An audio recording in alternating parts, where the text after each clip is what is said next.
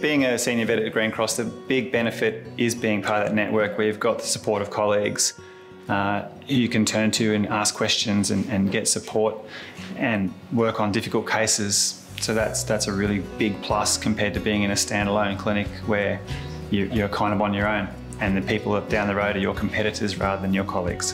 To me, what stood out was the supportive network of vets and nurses that work together amazingly.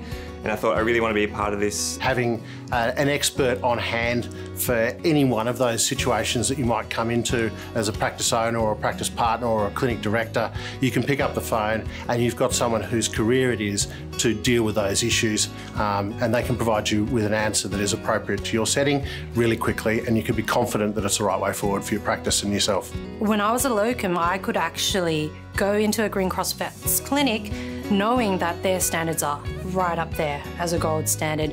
The reason being is I know they have a RCD, so Regional Clinical Director, making sure those standards are consistent through all the clinics. I really get the pleasure out of upskilling our workforce as a Regional Clinical Director, as well as the practical life-saving work I do as a roving orthopaedic surgeon. I love watching our vets apply new skills and knowledge in their clinic decision making and empowering them to be confident in their remarkable abilities. I chose Greencross out of 10 other interviews because they gave the most versatile environment as a working mum.